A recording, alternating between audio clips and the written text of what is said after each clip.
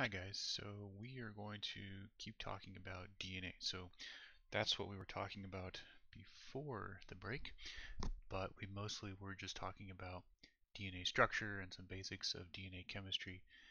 Now we're going to kind of jump ahead in your book because the next main chapter that deals with DNA in the book is chapter 25 that we're going to cover.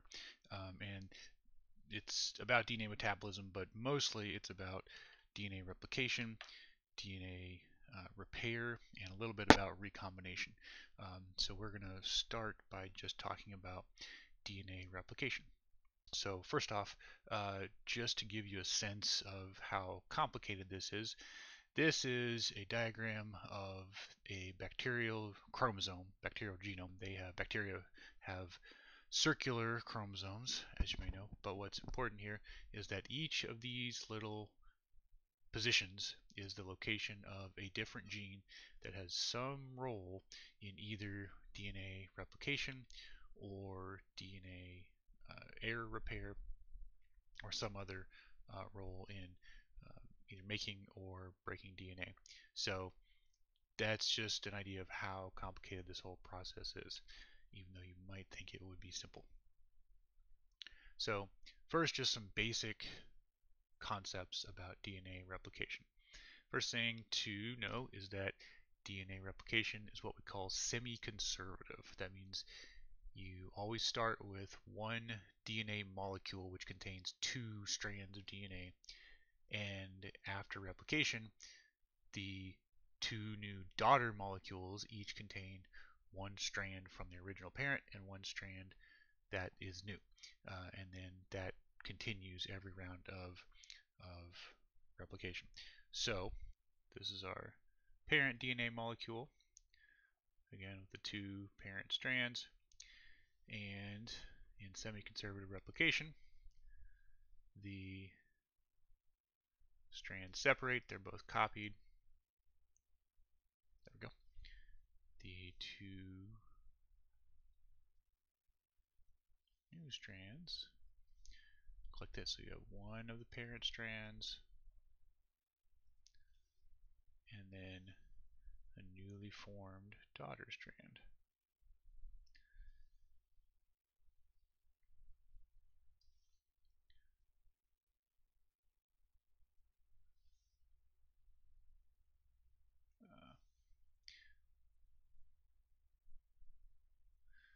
So the reason we call this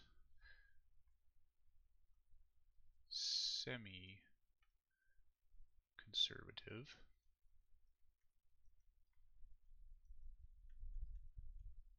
is that the original DNA is conserved but split into the two new daughter molecules. The alternative to semi-conservative would be fully conservative. So conservative replication, on the other hand, would look like this. You still are starting with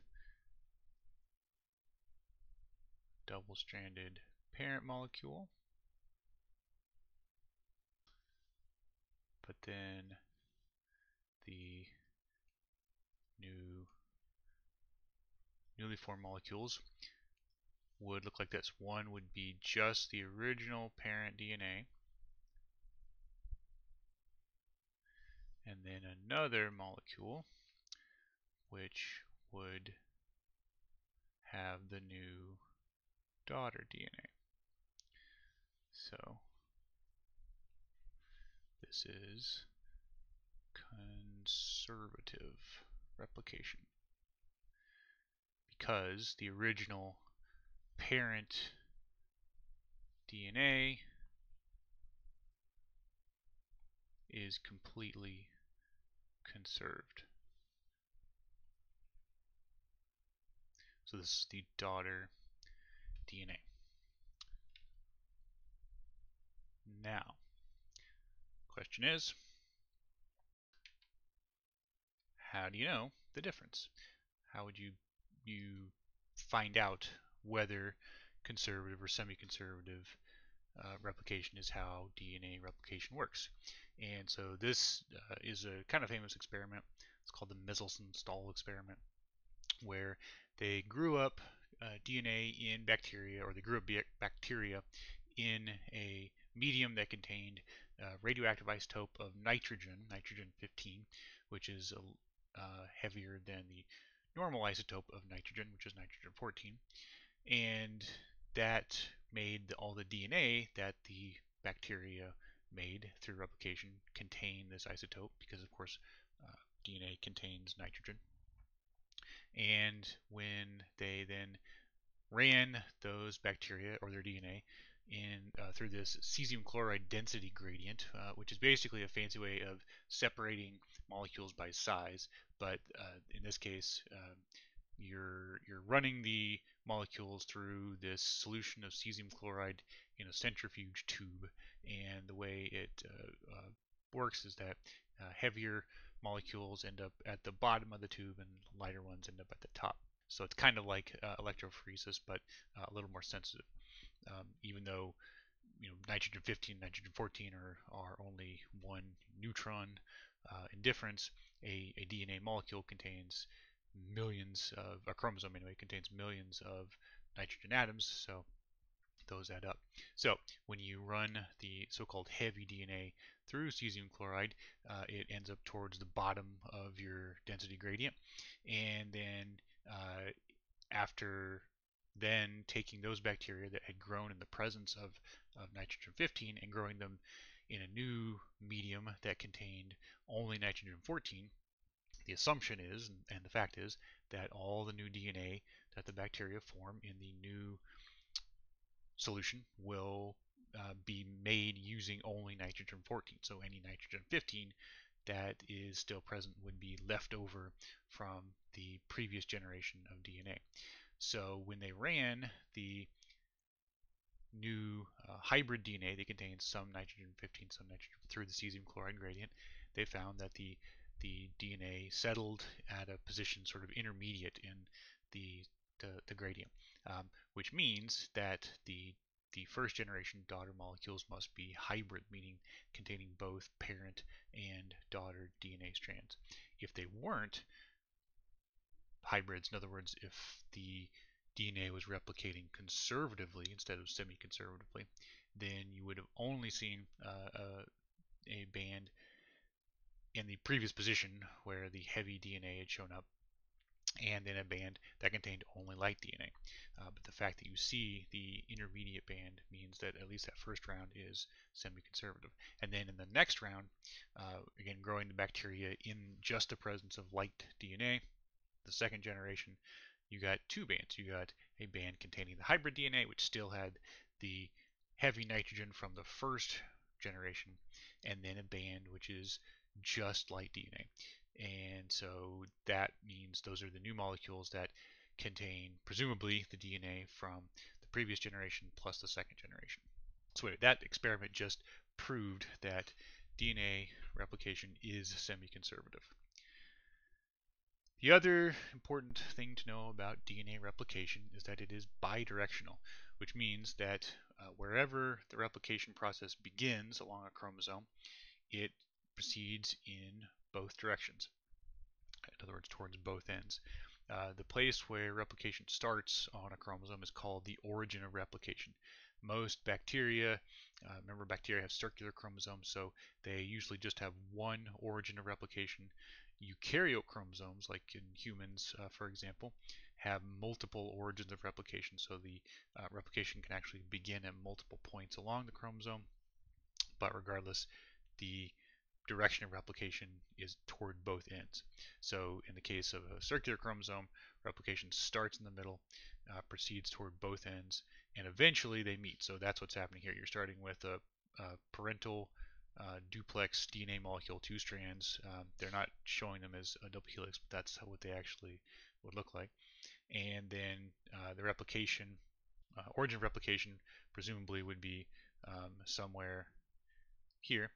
So the origin would be somewhere around here, and you have replication proceeding then this way around the circle and this way around the circle. So as the two strands separate and the two new daughter strands are formed, you have these structures called replication forks. So at each end, the replication forks start moving, one moving, again, kind of counterclockwise like this, and the other one moving clockwise like this. And the new daughter strands being replicated as they go. Now again, because this is a circle, eventually those two replication forks will bump into each other, and then the two new daughter strands will be united to form a single strand, and you end up with two new daughter duplex molecules. Now, of course, in a linear chromosome, it's basically the same idea, except that because the chromosome is linear, eventually the replication forks just get to the end of the chromosome, and then they just stop. The replication just ends at that point. Another important fact about DNA replication is that it proceeds in the 5' to 3' direction. What does that mean? That means that the enzymes that make DNA, which we'll talk about in a minute, always move in the same direction. They start from the 5' end of the growing strand, and they always add new nucleotides to the 3' end. So that means, again, if you're moving along the daughter strand, replication proceeds in the 5' to 3' direction. On the template strand, or the parent strand, because of course DNA is always anti-parallel, on the parent strand, from its point of view, replication is moving the other way. So you have DNA polymerase, or the enzyme that makes DNA, starting at the 3' end and going from the 5' end. The way that I like to remember this is a little mnemonic where I remember that making a new DNA strand is like writing a sentence. So you're writing something down. And so to the extent that's true, the replication for the daughter strand goes from 5' to 3'. And you remember the 5' and 3' are just arbitrary numbers. There's numbers we use to label the carbon atoms in the ribose or the deoxyribose molecule. And so they don't really represent quantities, but simply because 5 is bigger than 3, I like to think of moving from 5 to 3 as going down, and moving from 3 to 5 is going up, even though, again, those are not real directions. So what I say is that in DNA replication, DNA is written in quotes, down, meaning 5' to 3', and the template strand is essentially being read. In other words, you can imagine the enzymes that are making the new DNA strand as sort of reading the template, just like you would read a sentence. So I say that the template strand is read up, meaning 3' to 5'. So in replication, you write down and you read up. That's just a little helpful mnemonic that I like to use.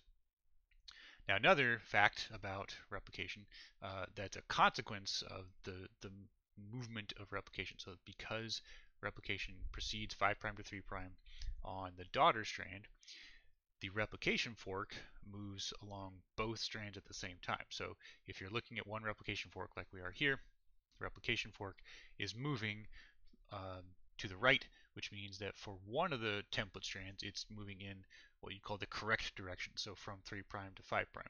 But on the other strand, the replication fork is moving in the opposite direction of the direction of replication. So what we say is that on the strand that corresponds to the direction of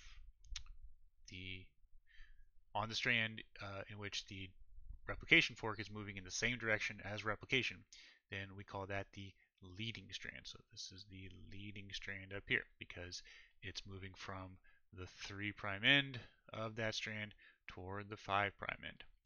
But if you look at the other strand, the replication fork is moving still to the right, but it's moving toward the 3' end of that strand and the 5' end of the other.